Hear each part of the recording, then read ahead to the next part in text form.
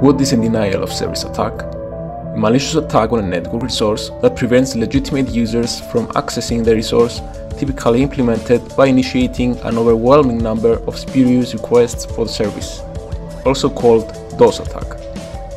The first DDoS attack was 20 years ago, July 22, 1999. On that day, a computer at the University of Minnesota suddenly came under attack from a network of 114 other computers infected with a malicious script called Trin000. A couple of months later, after the first attack, numerous other websites became victims of such attacks, including Yahoo, Amazon, and CNN. Each was flooded with data packets that prevented it from accepting legitimate traffic. And in each case, the malicious data packets came from a network of infected computers. On March 5, 2018, a US-based wired telecommunication carrier received a massive wave of traffic hitting 1.7 terabytes per second and shattering the previous record by nearly a third. What are common types of denial of service attacks? Application layer attacks.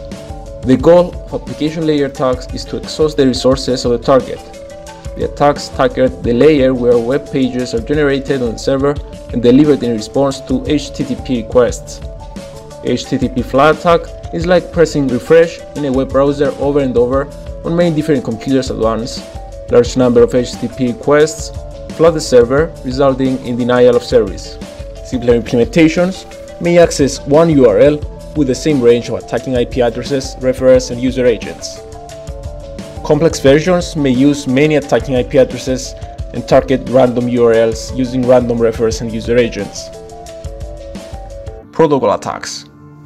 Protocol attacks, also known as state exhaustion attacks, cause a service disruption by consuming all the available state, table capacity of web application servers or intermediate resources like firewalls and load balancers. Examples of protocol attacks is SYN flood. This attack is analogous to a worker in a supply room receiving requests from the front of the store.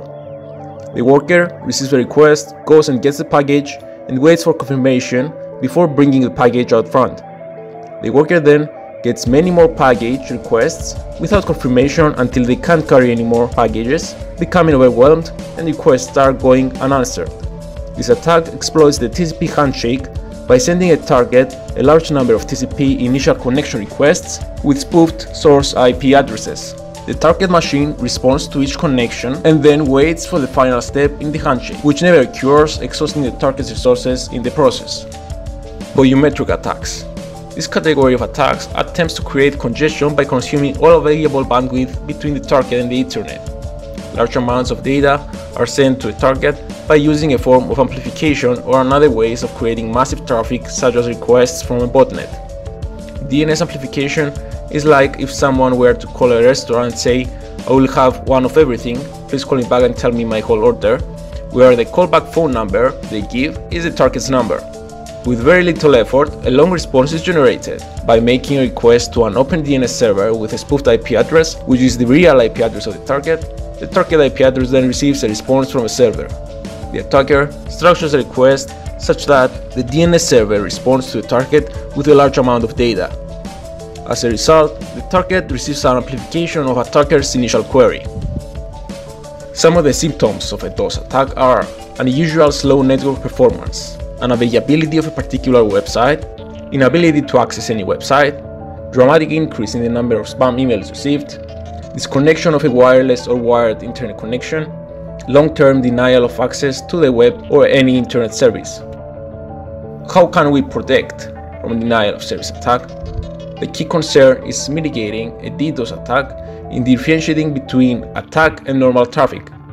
The difficulty lies in telling apart the real customer and the attack traffic. Black hole routing.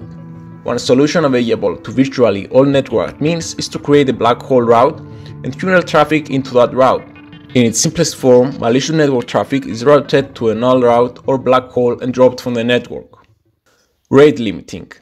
Limiting the number of requests a server will accept over a certain time window is also a way to protect from denial of service attacks.